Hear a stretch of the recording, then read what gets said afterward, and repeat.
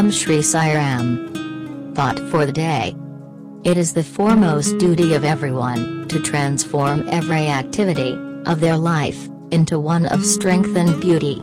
Unfortunately, the education system of today fails to nourish the qualities of wholesomeness, unity and love, which are the hallmarks of true education. All of you should realize that your lifespan is fast melting away like ice, whether you care to improve yourselves or not. Many people feel that the acquisition of food, clothing, shelter, wealth, conveniences and comforts constitute the very purpose of life. Life remains a tragedy as long as people labor under this delusion.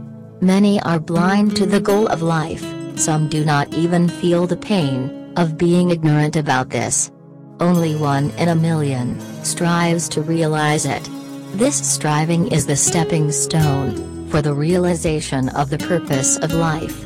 The day one realizes the purpose of life, they undergo a total transformation, from agony to freedom from pain. Chapter 1, Summer Roses on Blue Mountains 1996. Bubba.